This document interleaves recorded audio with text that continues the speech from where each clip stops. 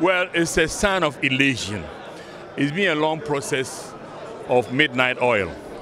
But when you come to the end, a period like this, where the acclaim of the football family is unanimous, then we know that what we have done can serve a purpose for the rejuvenation, the restructuring of Ghana football that will bring the wealth that we know football presents. But what we saw today, you just officially said that elections are opened. When can candidates pick up nomination forms and when are they supposed to file them?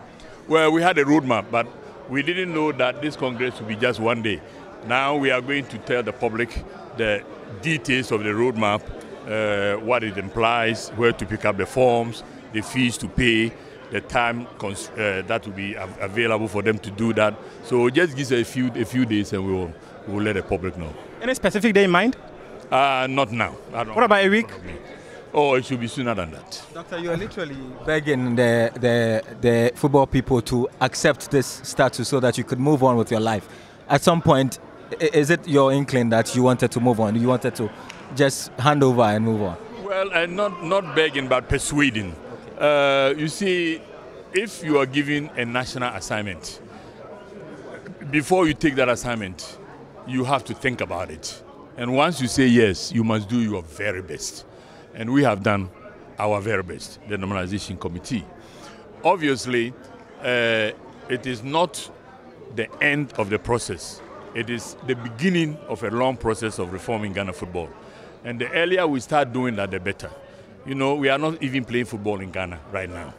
Kotoko and Ash Gold have qualified to Africa. They don't have any competitive league to support them. Our players are getting rusty. So for me, the immediacy of passing this statute that has been approved by FIFA and that we have worked hard to produce was very important to me. And I'm very glad that the football community listened to us. They've already looked at the statutes, they've studied it, and they know that it's good. They have some good suggestions to tinker here and there. We have also accepted it. So now we have the Ghana Football Association statutes and elections regulations. And is the 30th deadline still in place?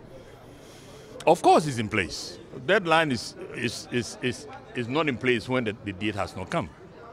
So it's in place.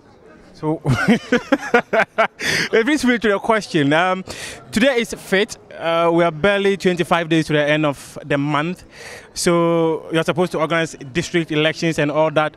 So, how certain is it for you that...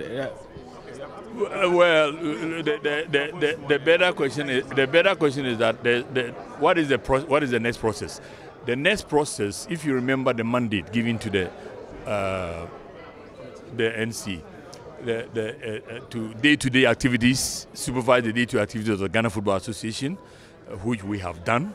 There were several international tournaments, the Princesses, the Maidens, the Black Stars. There were so many of them were able to participate in all this. I wish we had brought home some medals, we didn't, but we participated. And we have also now done the first major part, which is getting the statutes approved by FIFA and accepted by the Ghana Congress. We have done that. The next one is the modality from here to get to the finality of having elections. And, you know, having passed these statutes, the body of laws that we have to use to do the election is in place. The qualification of the people is in place.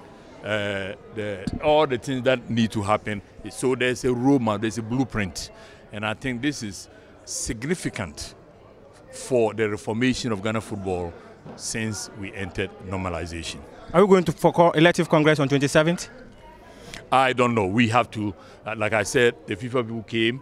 We didn't know how many days this congress was going to take because sometimes it takes a lot. So we will now revise our notes. We've done all this, but I'm not here to remember all the days, but we will communicate. Thank you very much. Thank you.